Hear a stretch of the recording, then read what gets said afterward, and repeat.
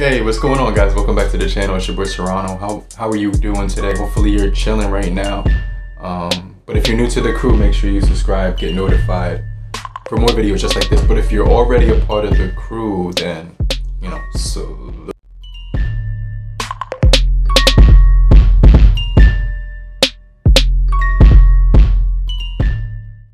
But today, what we're going to be talking about is the Motorola Moto E7 from 7 months ago that I purchased it. I've had it for about 214 days now, but this is my 7-month review after some time now of having the device. It has some really cool things that it has on it. Comes in blue, comes in this orange, like, you know, orange color right here, which kind of looks like a brown color sometimes. But really solid device. I want to talk about this device in a little bit more detail. It's a 48 megapixel around back, textured power button on the side of here, which is really pleasing when I'm unlocking it or anything like that. Rear fingerprint sensor, and of course facial recognition, which is kind of snappy as well. So they have a lot of features on Motorola phones, and you know, this one is no exception. We have a ton of features on here. I left the tips and tricks video right at the top, so you guys can watch that right after this one is finished if you haven't already. But by the way, if you're new to the crew, do me a huge favor. Hit both the like and the subscribe button. It would be a huge help to the channel. I definitely appreciate your support for doing that. So let's jump into some more features right here. We do have media controls, which lets you change the tracks with the volume rockers. They also have a third button on the same side. So they have the textured power button, the volume rockers, and then the Google Assistant button right above it. But this device has been loaded with features that I just want to talk about. Obviously the chop to flashlight, attentive display. When you're looking at display, it won't turn off, things like that. 20 by 9 aspect ratio, so this phone fits really good in your hand. The way it feels in your hand is really good. Has a nice weight. I can barely wrap my fingers around this thing. You know what you're saying? I do have pretty decently sized hands. Not the ones that can palm a basketball easy, but if I sat there for a while, I might be able to grip it and hold it for a half of a second. But you can see right here, it does have some width to it. You know what I'm trying to say? So as far as the viewing angles on here, we are getting an LCD display panel, IPS LCD display panel. So it's decent. It's not the worst one that I've ever seen in the world, but it's not as bad as other phones. It doesn't dim too much. You can see right here at that angle, that one is bright, kind of dims out here. So it's got some good viewing angles is what I'm trying to say. But 720 by 1600 HD plus display on here. We also do have 270 pixels per inch, so it's got a really nice display on here. As far as software updates, they come into this device. We're on Android 10 right now, so we're getting software updates. I just got 2 today in one day. So we had the March, and then we had the May one, the March one, and then we had the May one right after that. I thought I was gonna get the update to the 11. I got gassed, but it never came.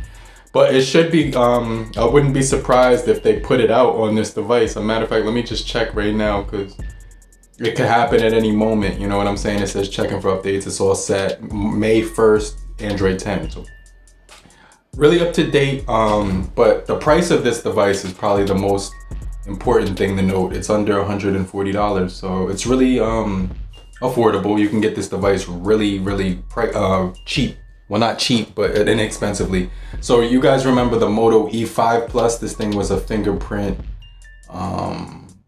haven. You can see right here, but they do have a better, they did it different on the E7. So this is the E5, this is the E7 Plus, E5 Plus, E7 Plus, matte finish, glossy fingerprint finish. So they kind of improved, I like how they improved the materials from that one to this one.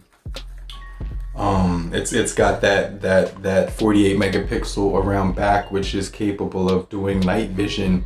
So basically what that means is that when you're outside and you're taking photos, what's gonna happen is it's gonna look pretty much like you were taking it at dawn instead of nighttime. So The camera software on here, I gotta commend it. Does a really good job when it comes to those every single time. But it did, on some of the portraits, it would kind of chop off an ear, like blur an ear out, or maybe a headphone out. If you have earrings, it's gonna blur that out. So even flagships do that, so just keep that in mind. But you can take pictures at night with this thing. I took a ton of pictures at nighttime with this thing, and they were surprisingly visible. It increased the light in the sky, it increased the forward light, and it just made it, the software on here is incredible when it comes to that night mode. So I'm gonna leave some photos up just so you can see what I'm talking about.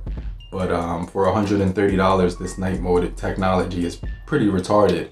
And then, so what you're also getting is you know, a 5,000 milliamp hour battery on this phone. So it's gonna last you, you know, a few days of time. You know, I was able to get like 2 days of time on this thing.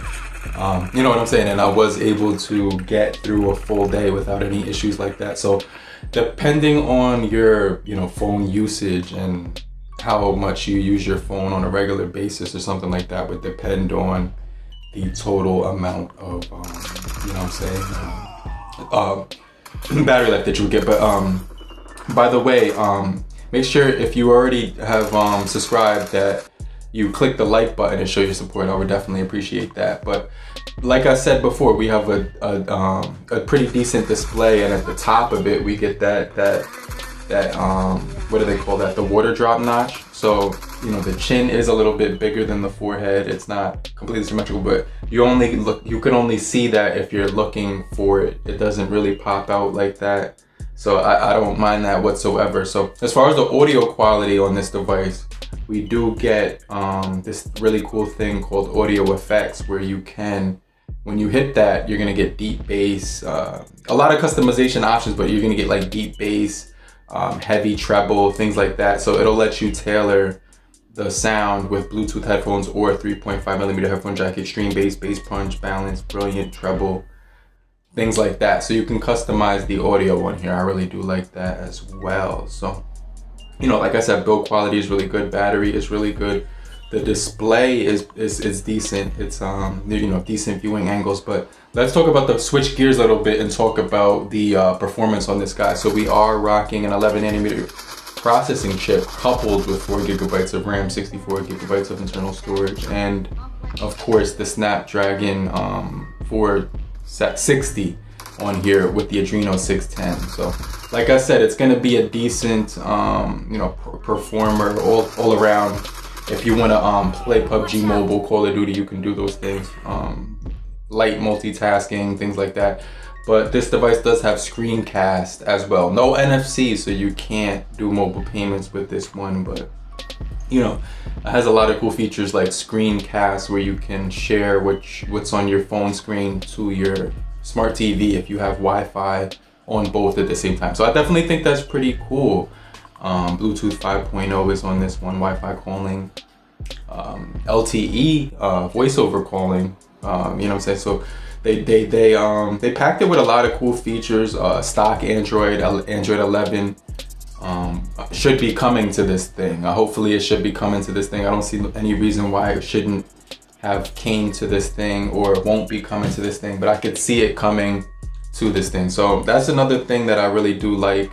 And most importantly, where it's getting updates after 7 months, which is, I just got 2 in a row. So we got that May 1st, there's like dirt on my glasses, I was trying to get that off, but we got that May 1st software update, like I said before, which is gonna bring some extra life into it and increase the you know, the added security on there. So it's definitely going to be inside and out. It's going to be thoroughly protected if against, you know, the anything that, any malware or anything like that. So besides the build quality, besides the price, the cameras, the display, the battery, the performance, this thing is a really good phone. Now the only downside that I don't like about it is it has that micro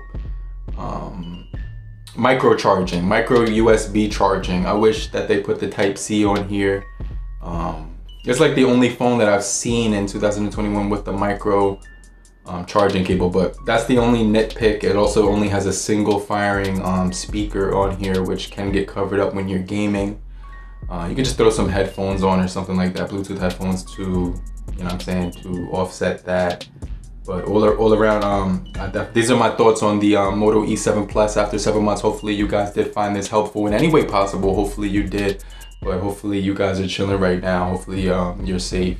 I'm gonna get right back with you. I'm gonna see you in the comment section right now. So make sure you leave a comment. Also hit the like button right now, as well as hitting the bell icon and subscribe and get notified for more videos just like this. But I'm gonna get right back with you. I'm also gonna show up in another video real soon, so that's gonna happen real quick, so make sure you're subscribed for that. But these Moto gestures are sweet, where you can get to the flashlight, and they don't have the chop for camera, they have the double click to camera on here, which is pretty much the same thing. So I just want to let you guys know that. But the cameras don't have like that much stabilization, but they do have really good quality to them. So I just want to let you guys know my thoughts on the Moto E7 Plus after 7 months. I really like this device. But I'm gonna get right back with you. I'm gonna show up in the comment section and we'll chat there. I'll show you some love there and we'll chop it up. But I'll see you real quick later, crew. Peace.